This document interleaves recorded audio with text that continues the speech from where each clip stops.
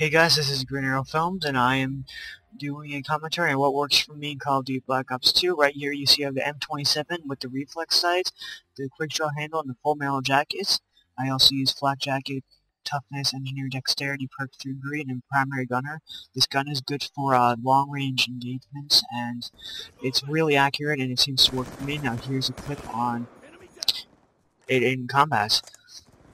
As you can see, it kills people pretty fast, and it seems to do the job for me. And that's the end of the clip there.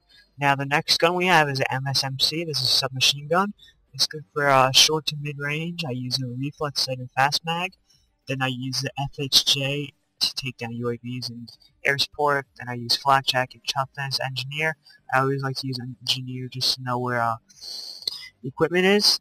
Then I use grenade and 2 concussions to check places with the flash grenades. Now here, this just shows how good it is close range. Just a short little clip.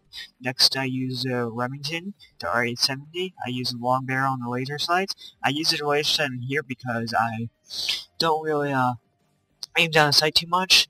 Then I use the FHJ for the same reasons. Flak jacket, toughness, extreme conditioning, engineer, and then concussion. Right here is a short little clip. I get a nice little double. I kill him, and I really like what I do right here. I duck under cover. That way, if I did not get the kill, I would have made it. Next, I have the sniper. I use the ballistic CPU to get the more damage, and I used variable zoom just to get the short to mid range.